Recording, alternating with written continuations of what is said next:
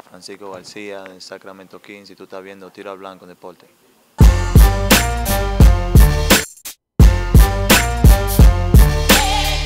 Francisco, I'm a baseball guy and spring training is right around the corner. When I was doing my research on you, man, I heard you was a big baseball guy back in the days. Is that true? And do you still follow the game? Yeah, yeah. My team is Boston Red Sox, so I'm a big baseball fan. Yeah. Okay, now you realize when you're saying the Boston Red Sox in New York, you probably just offended almost all of the Latin Yankee fans by saying that. How long have you been a Boston Red Sox fan for? For a long time. I mean, tell you the truth, my boy is Robinson Cano. So it's I always talk to him about it, and he know that I always pull for him every time the Yankees play anyway. So it's not really I'm not really into the rivalry Yankees in Boston. That's just my team. Captain of the Sacramento Kings, man. I understand that you have the nickname.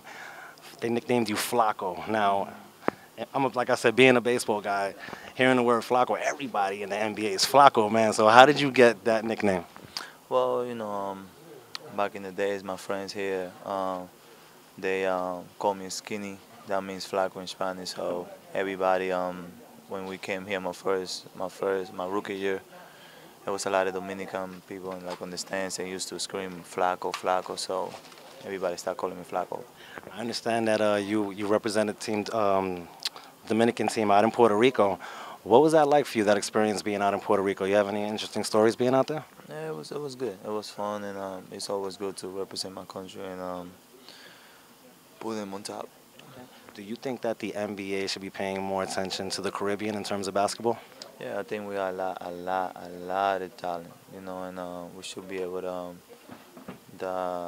in the years to come, to get some more NBA players. Yeah.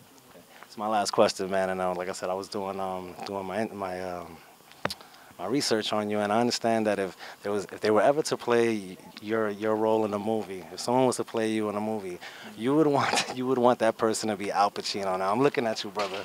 You're a real young brother right now, man. Why would you want Al Pacino to play you right now? I love his passion every time he do a movie, and he's my favorite actor. So, it'll be fun. All right, and you know what? I know I said the last one, but I know that you're a big charity guy, and you're one of the most giving athletes in Sacramento. Can you tell me which is your favorite charity that you're most proud to be a part of?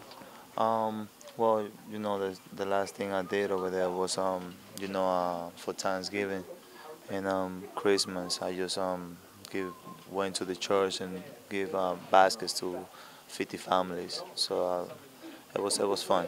It was really fun. Do you have a website or anything like that you want to promote for this charity so that people know? No, you know what? I'm working on that right now, and by the end of this year, we're going to have it.